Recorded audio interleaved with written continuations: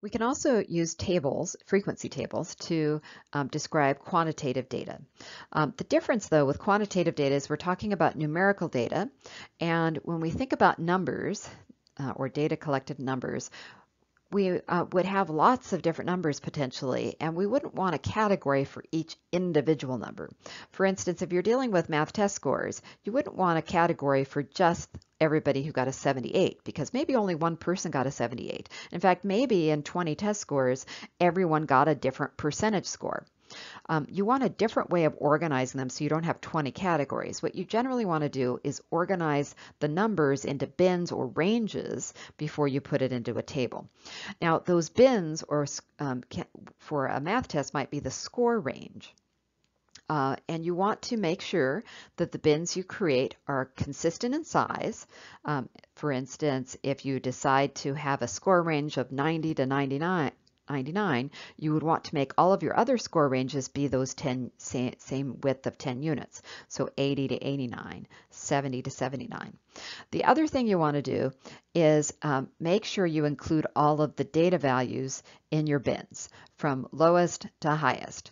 And so you'd want to make sure that you have a bin that covers from the highest all the way down to the lowest with this consistency of size. So my highest value in this data set of test scores, if I scan through, looks like a 98. So that's why it's important that I started my first range in the 90s, my score range. And then the lowest score appears to be about a 42.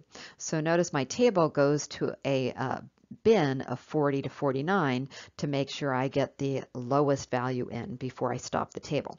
You wouldn't have to put anything below that in, any values in the table below that, because you don't have any data beyond that bin.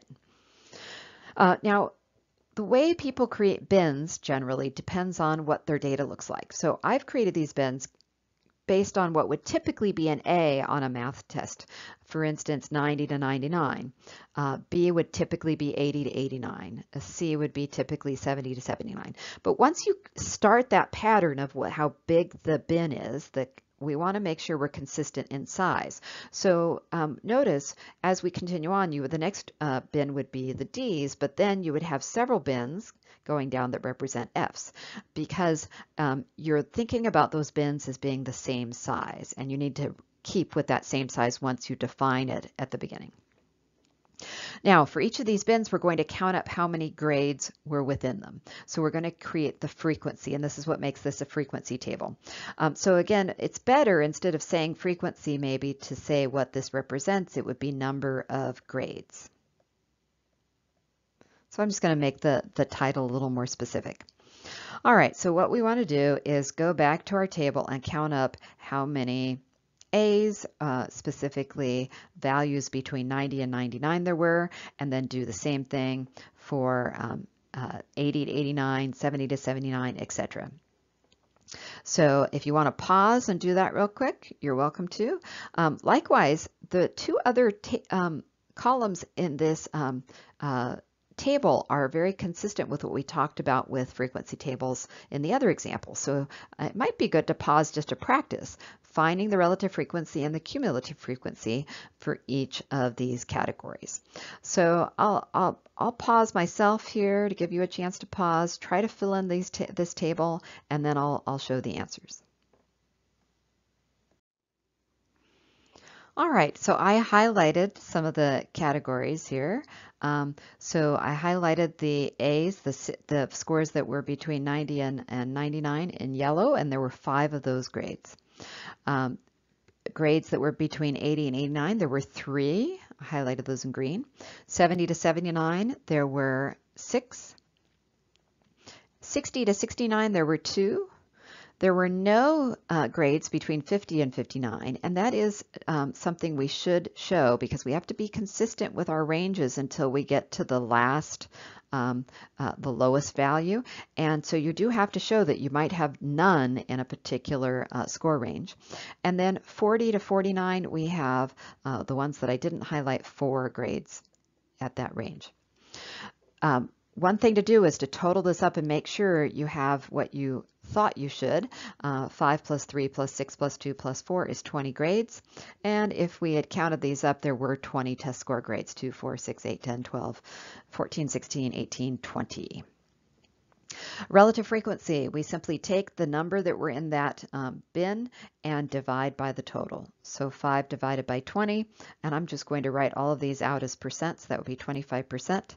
For the next range from 80 to 89, we have 15% of our grades. The next one would be 30%. The next one would be 10%. 0 would be 0%. And finally, 20%. And again, I get those relative frequencies by simply taking the number that was in that category and dividing by the total. So 4 divided by 20 gives me 20%. Adding those up, we should get 100% if we've done things correctly, and indeed this does come out to be 100%.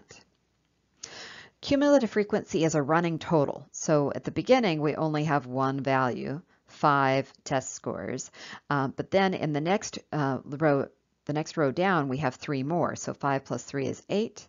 In the next one down we have 6, so 8 plus 6 is 14. The next one down we have 2 more, so that would be 16. Next one down is 0, so that would be still 16. And then the last one is 4, gives us 20.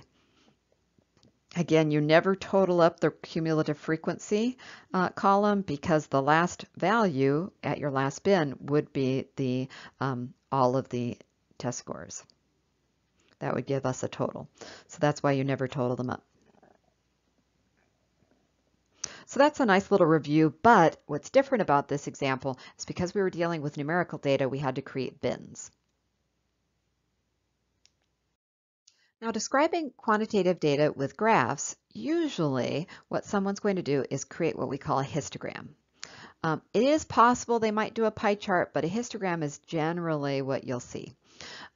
So a histogram is, if you look at this, it looks like a bar graph. And in fact, it's a bar graph for numerical data. We call it a histogram because it is a little bit different. It's a little different than a bar graph, a typical bar graph for quantitative data. The reason it's a little bit different is because, first of all, because we're dealing with numerical data, your horizontal axis is going to be a number line because it's representing the numbers involved with that data set. And the bars are going to show you where your bins are. So each bar, if we look at the number line, this first bar goes from 40 to 50. So we have a bin from 40 to 50. And one of the things to note is that on the graph, you can't really tell if that's 40 to 49 or it may be 41 to 50.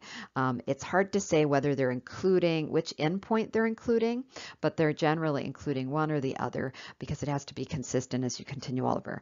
Our next bin bar is going to be either, again, 60 to 69, or it could be 61 to 70. We know because we organize this data ourselves, that the bin are actually the low number 40 to 49, then 60 to 69. But when you look at it cold without having seen the original data, you might not know how that stacks up. But you do know that basically you have the height of this bar, just like with any bar graph, is telling you how many data points you have in this range between 40 and 50. In this case, this bar goes up as high as 4, and we see that height on the vertical axis, just like we would with a regular bar graph. And so that means there are 4 grades between 40 and 49. The next bar over is at a height of 2, so that means there were 2 grades that were between 60 and 70, basically. So the number line is one big difference with the histogram, and also because it's a number line and data may be right next to each other on a number line, you may have a test score of 60 and 61 or 69 and 70. The bars will not be separated, so the bars will be right next to each other instead of separated. So the bars will be touching.